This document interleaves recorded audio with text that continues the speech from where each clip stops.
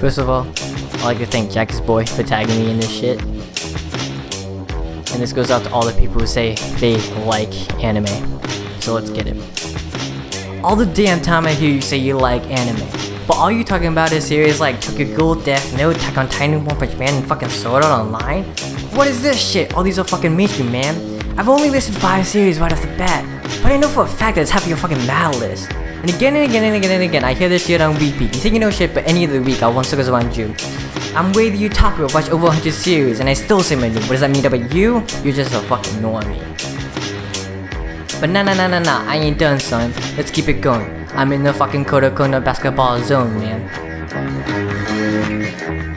It's fine to have some posters and figures every now and then, but why you gotta buy all the body pillows and titty mouse pads? Are you trying to make us look bad?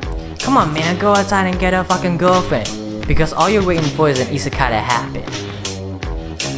So, with that done, I like to tag I like R.T.O, Manime Matt, and Hector to do this. You're next.